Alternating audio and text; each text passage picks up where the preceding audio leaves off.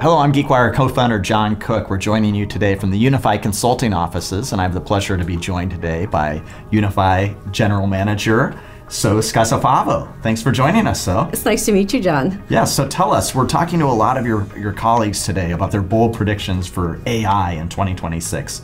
What do you think lies ahead? Program management is key, right, to ensure that an initiative, whether it's in the concept to all the way to delivery and beyond delivery, right, tracking the success and ensuring that you're tracking measurables, right, the key success measurables. And you need program management across. Right? It's not just in the beginning or the end, it's all across. And so I think, communication, adoption from the top down, right? And ensuring your team is properly trained in AI is key. But within program management, it's so important to understand that within projects, there's a human aspect, there's a human-centric piece of it. If we eliminate the, I would say again, the repeatable tasks and have program managers focus on the change management aspect of things, the strategic thought leadership, I think it's super important. And from a success standpoint, ensuring that people feel comfortable